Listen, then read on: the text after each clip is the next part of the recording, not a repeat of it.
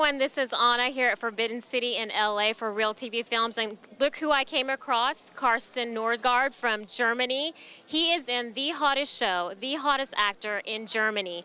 Tell us a little bit about your show. Tatort is basically the German version of CSI, and I play the lead villain on the show. I just wrapped the 6-week stint over there on container ships and stuff.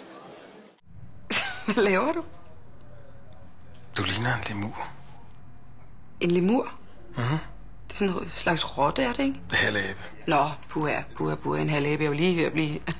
Tak for det, det varmer.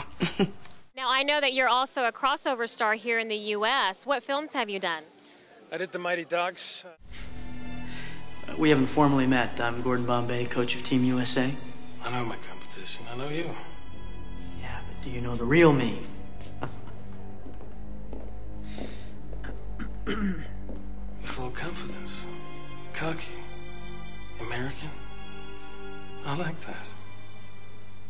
It'll make our triumph even more enjoyable. Your triumph? Lighten up a little bit. We're all just here to have a A little... little fun, right? Don't you worry. We will. We will.